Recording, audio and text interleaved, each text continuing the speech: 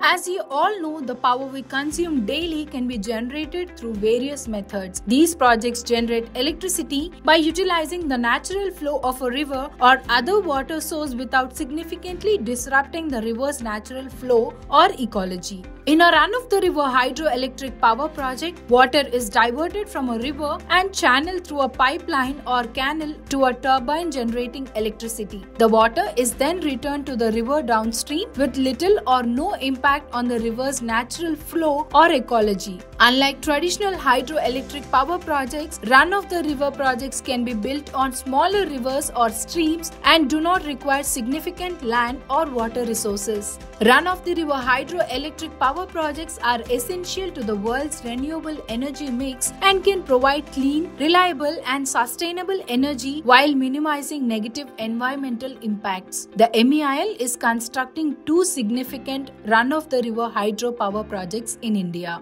One is the 850 megawatt Ratley hydropower project on the river Chenab in the Kishtwar district of Jammu and Kashmir, and the 25 megawatt run-of-the-river hydropower project on the Bias river tributaries Lamba Dukkad and Ul in Kangra district of Himachal Pradesh. Once these projects are ready, they will cater to the power needs of people and positively impact the socio and economic profile of the states.